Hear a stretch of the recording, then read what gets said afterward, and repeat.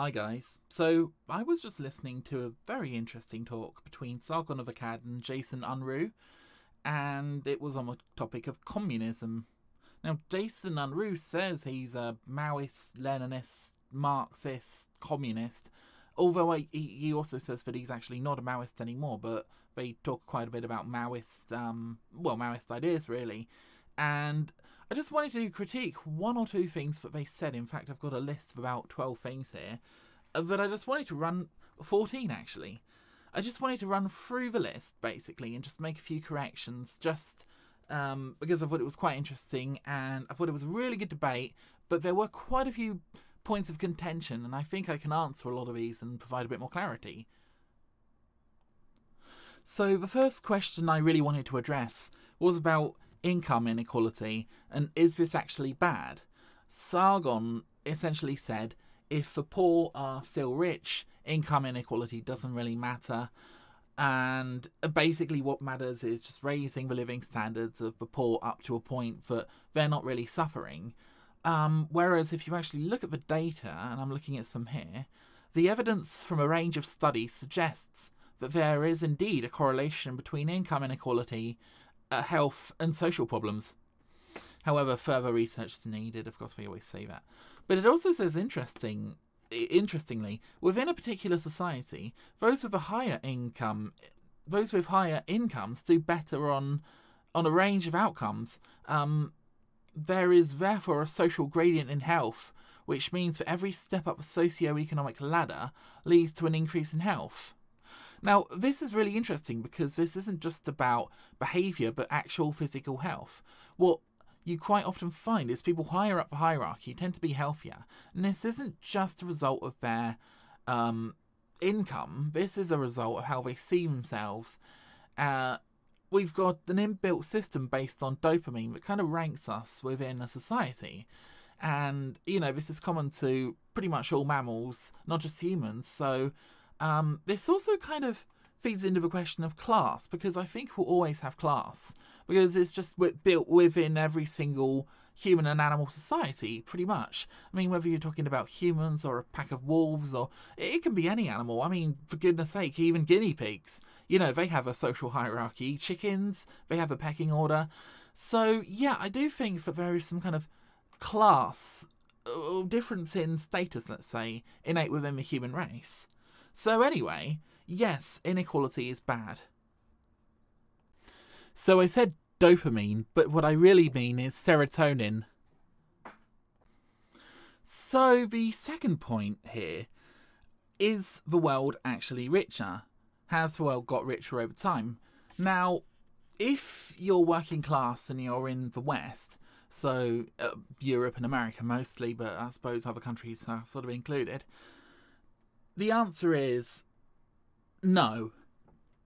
What's happened is the cost of some goods has come down because a lot of other countries around the world have actually started producing higher quality goods at a lower price. So, for example, you can go out and you can spend £300 on a really nice flat screen television, but a lot of that has to do with increases in technology. But if you're looking at the world as a whole, then absolutely yes, everyone pretty much has benefited in some way from capitalism. Absolute poverty in China, for example, has gone down from around about 90% in, say, 1970, around about to less than 5% today.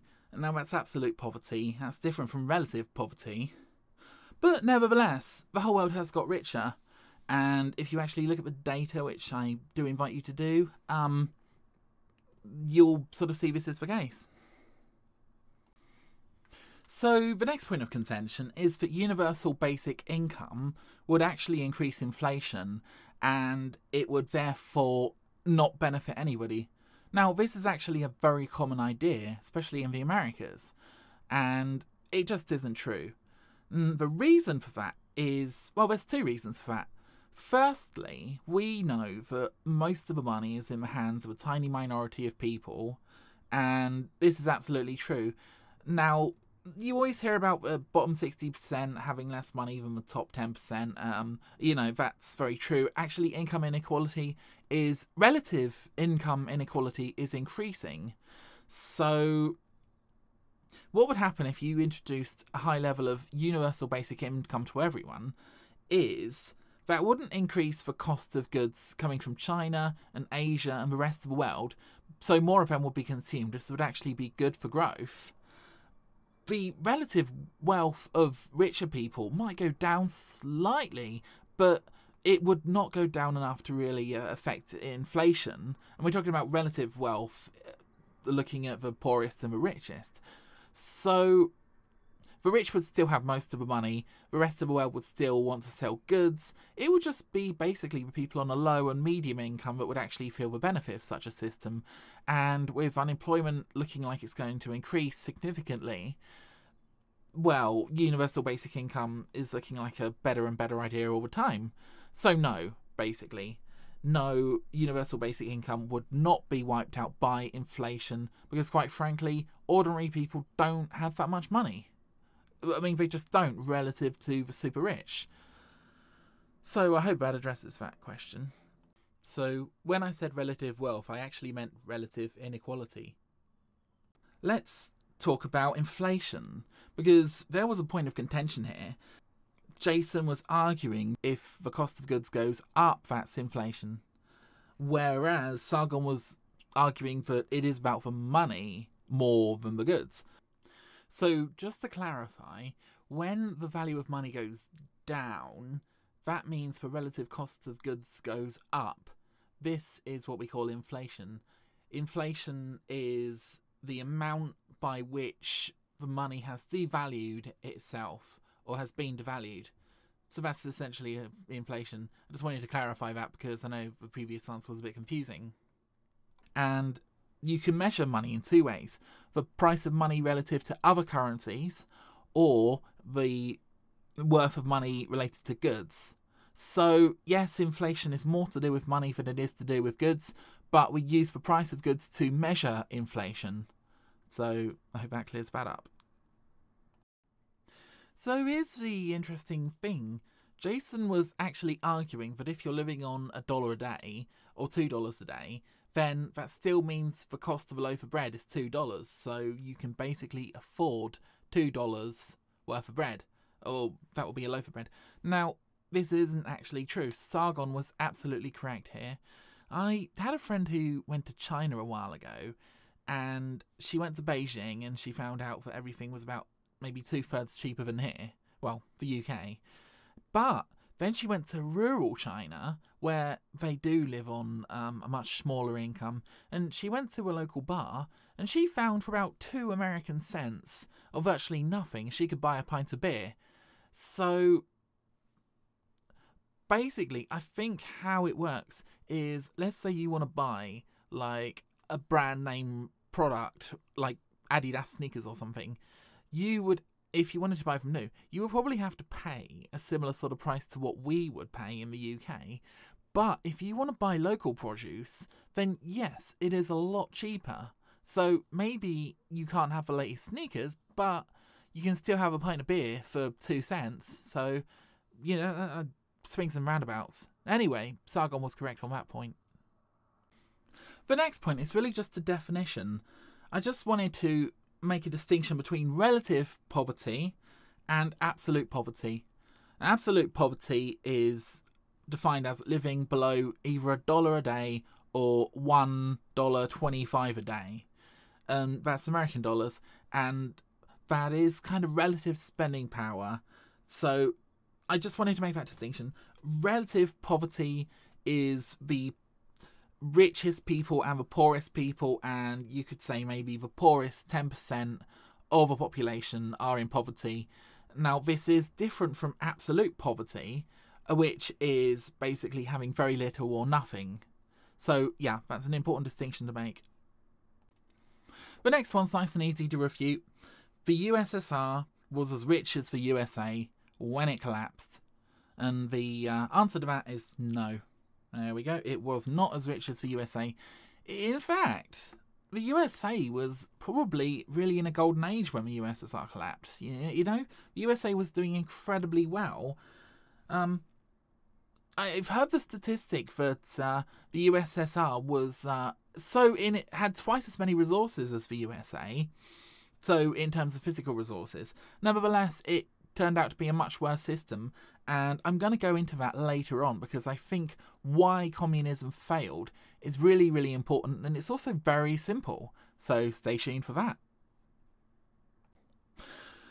So, the power of culture.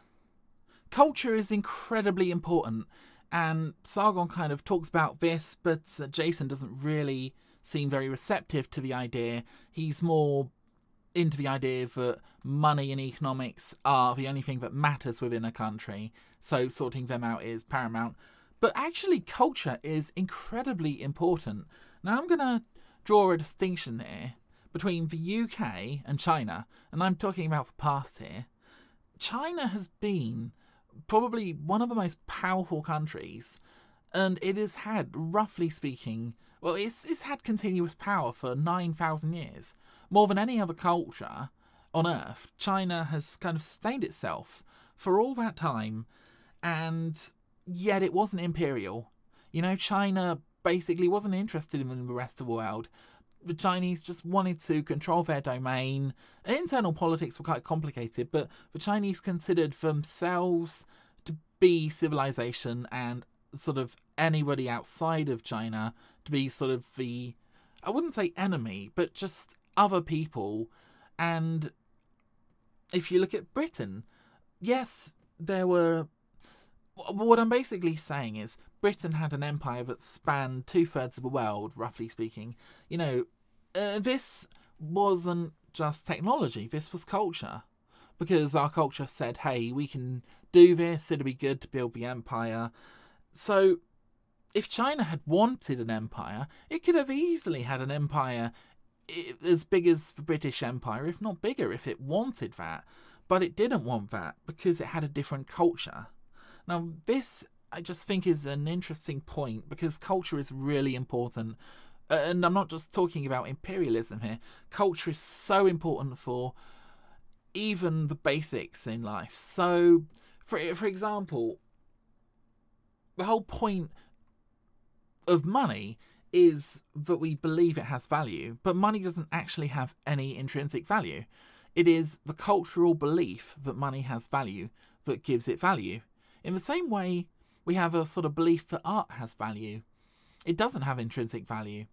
I mean, it might look pretty on the wall, but there is no way that any painting on Earth could sell for £1 million unless you believed in a sort of cultural construct that this painting is actually worth that, which we do.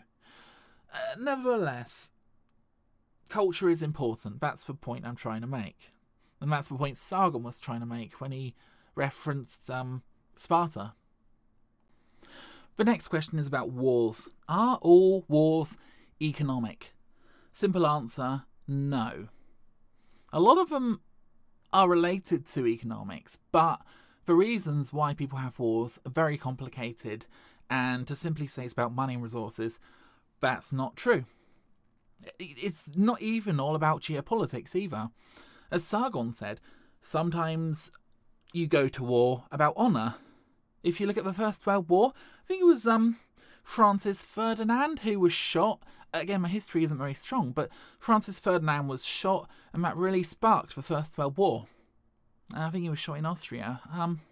Nevertheless, it was kind of a war about honour, and yes, you could probably say that the countries wanted to go to war anyway to test their armies, but simple answer is a lot of wars are way more complicated just for money, so that answers that. Is the state just about economics? Short answer, no. There's an awful lot going on in every nation. It isn't just about economics. If it were just about economics, I don't think the world would be such a kind and caring place, because if you actually look at graduates who have studied economics, you find they become less beneficent, you find they become less charitable, you know, they give less to charity, they kind of squirrel money away more, and I kind of think we're not actually a very economic world. I think the people who care about economics and who dominate economically are very powerful and influential, but no, there's a lot more to human beings than just economics. There is kindness and caring and compassion, and there's so many other cultural constructs out there.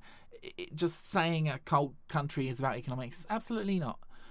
To give an example, if you look at Germany, they've taken in a lot of migrants recently, and I've actually heard some German officials saying that it brought tears to their eyes because they were so emotional when they sort of see the migrants coming to their country, and it kind of made them feel really good as a nation, even though they're going to pay out, I think it was roughly 20 billion by 2020 on the migrants who have arrived in Germany. This doesn't make much economic sense.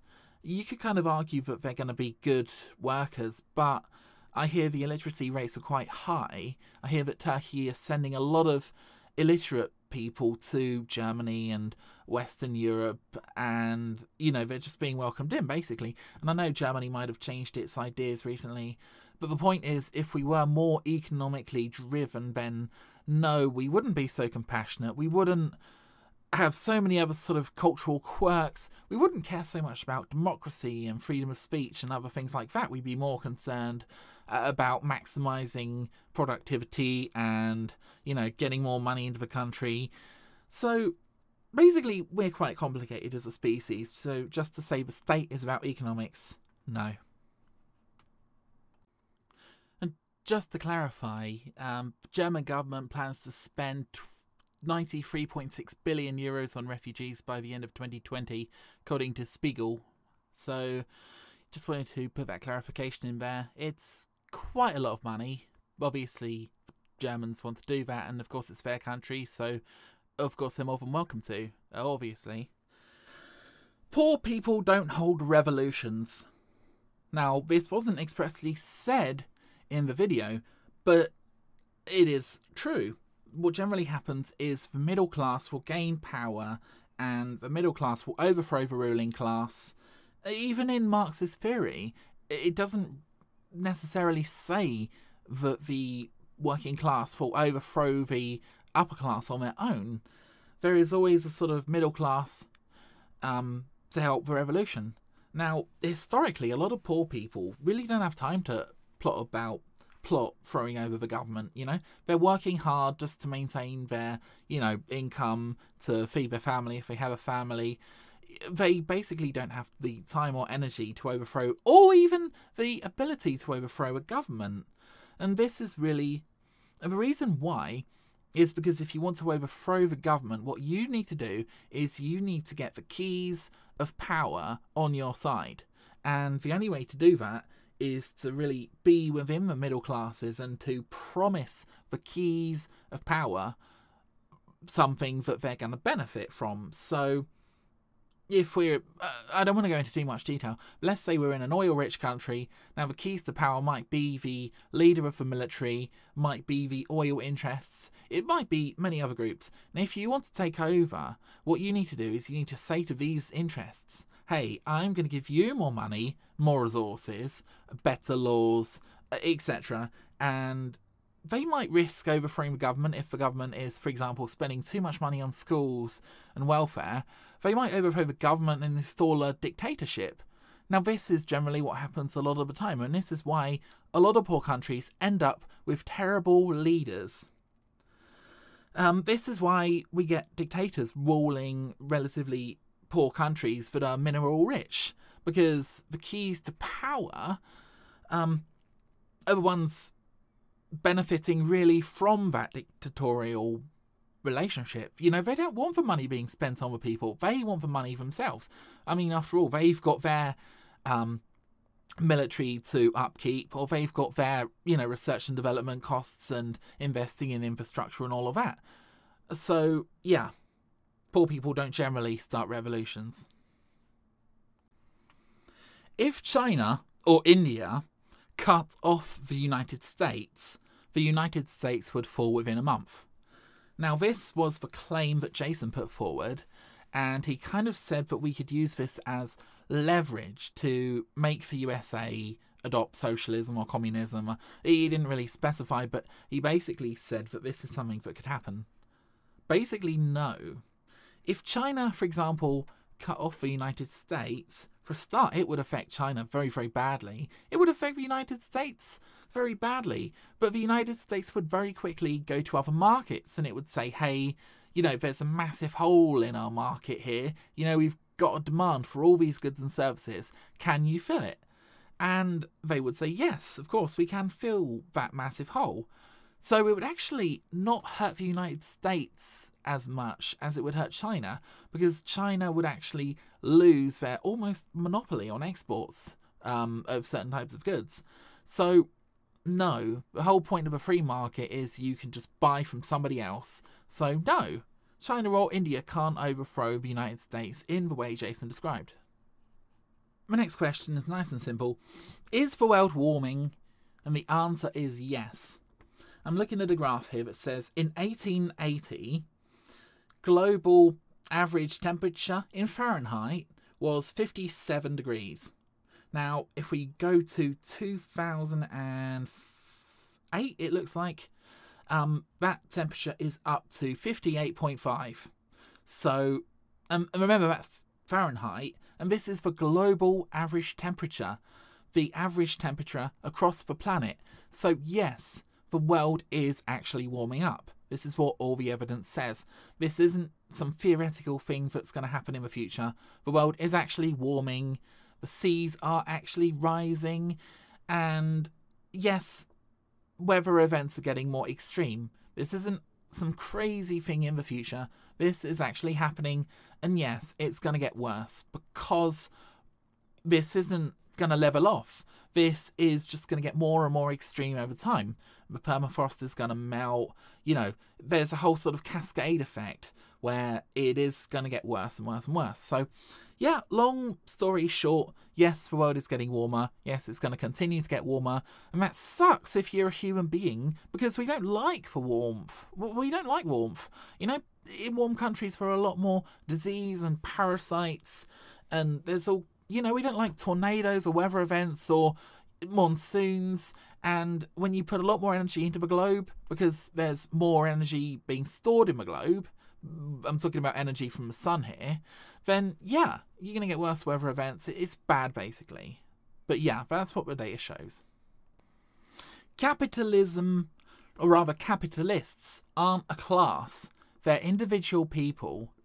Now, this is a very important point because when you think about the world in collectivist, Marxist ways, you can think about all the working class as being one class and all the capitalist class being another kind of class, and you would think that they have all the same ideas. All the capitalist class want to stay in power and they want to remain powerful. And this isn't actually the case.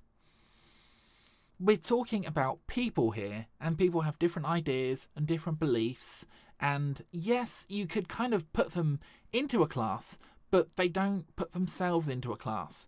For example, you might have two rich capitalists who have completely different ideas about climate change, for example. That just came to mind, but yeah, there isn't a sort of class consciousness, really. That's what communists want. They want a class consciousness, but no, there isn't one. I don't think we should have one.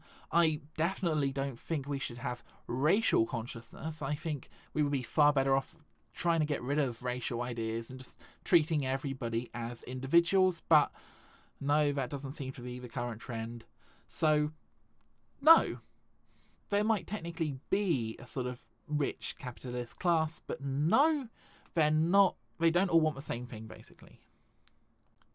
So there's a theory that economists have that people act in a way that's self-interested. But actually, people don't act in a self-interested way. Now, this becomes very obvious if you meet some normal human beings, right? They smoke and they drink and they take drugs. Some rich people even think that they should pay more tax to help poorer people. Now, this isn't necessarily because they're thinking about their own selfish well-being. This is because they kind of aren't two-dimensional creatures. You know, they're fully autonomous people who have different ideas about the world. So to say that people just automatically always act in their own economic interest is just simply not true. Ah, so we've almost made it through the list. Congratulations for sticking around this long. Lastly, I want to talk about the idea of the... Jason talked about the French Commune and the fact that people took it in turns to be police. Now, the problem with this, more generally, is when you specialise in an area, you become very good at an area. So, in terms of a company might make shoes, but if a company did, say, if a small company did 100 different things, it would generally do them quite poorly. When an individual or a company specialises in one area, they can become very, very, very good at that area, and this includes policing. So, police have a lot of experience with dealing with people who have a lot of problems, for example, and they have skills and expertise that most people don't have. Okay, they have to be physically fit, they have to be able to de-escalate situations. Well, at least in the UK, they have to be able to de-escalate situations. In the UK, you have to have all these skills, and it isn't just police, it's the same with everything. You could say, why don't we all become farmers and we can spend 2 hours a day farming? And this is a nice little communist idea that everyone can do everything. The truth is, you could, but you wouldn't be as productive as someone who is a full-time farmer, who has dedicated their lives to understanding it, who has the money and the technology to actually really maximise their crop yields and to really make good use of their lands. The point is, specialism actually produces better stuff. And one of the problems with communism is they kind of think that you could be a fisherman in the morning and a brain surgeon in the afternoon. Now, that might be a nice lifestyle choice, but you're probably not going to get very good brain surgeons because that's a very difficult job, requires a lot of investment into a person, and to be honest, you're not really using the brain surgeon to their full capacity, you know? If they are a brain surgeon full-time, they are far more useful to society than if they go out fishing for half their time to catch fish. You kind of see the point here. I mean, would you really want a part-time aeroplane pilot who, I don't know, maybe he goes go-kart racing in his spare time or something? Or it wouldn't even be spare time, it would be go-kart racing to entertain people as half of his job. You can very quickly see that competency and specialisation are good, generally speaking, and that kind of refutes that point. Now, thanks for listening, guys. I think I've earned myself a nice cup of coffee.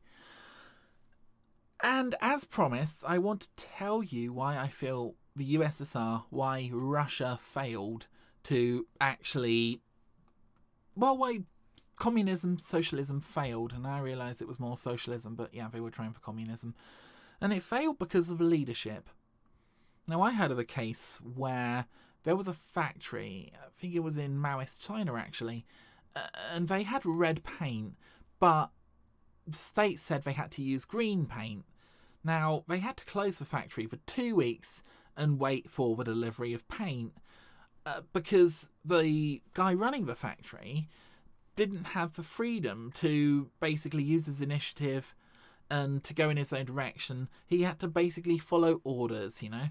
So there wasn't the same level of leadership you get in a free society like ours. In a free society, the CEO is basically able to do whatever they want to do as long as it's sort of supported by the board and as long as there's sort of, broadly speaking, general support. Whereas if you're less of a CEO and more of a general manager, you don't have the same freedom to do that, and that becomes a massive problem. So if you look at two systems, the amount of leadership you get in a free society is massively bigger than in a sort of centralised, state-run, communist, socialist type system. So, yeah, thank you very much for listening. Really hope you enjoyed this. Please subscribe for more, and if you didn't like this, leave a thumbs down. But if you did enjoy this, give this a big old thumbs up, and thank you very much, and I hope to hear from you in the comments. Subscribe for more. I know I already said that. Thank you very much, and goodbye.